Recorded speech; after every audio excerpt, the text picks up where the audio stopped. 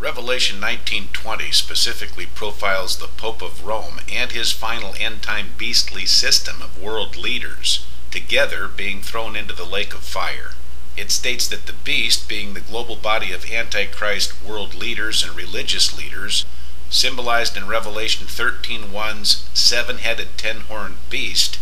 and the false prophet himself, being the Pope who led them, will be thrown together into the lake of fire at the time of Christ's return, which is not many years away at this point, being at the end of the 7-year tribulation. In fact, both of these two specific entities themselves, named in Revelation 19:20, the false prophet and his end-time body of beastly, ungodly world leaders, have recently spotlighted themselves tangibly together for the world to see in advance, precisely as foretold. First was in November 2014, when Pope Francis addressed the entire European Union's General Assembly, which literally was the false prophet and his end-time Euro kingdom beast shown together. Then just last month in September 2015, the false prophet again had the full attention of the United States Congress,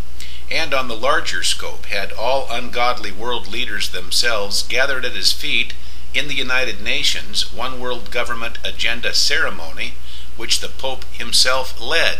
And so with all prophecies being lined up right now and pointing to the nearing start of tribulation, then Pope Francis's arrival to the lake of fire, along with all of the other godless world leaders and politicians which we are watching today who are submitted to him, is approaching quickly.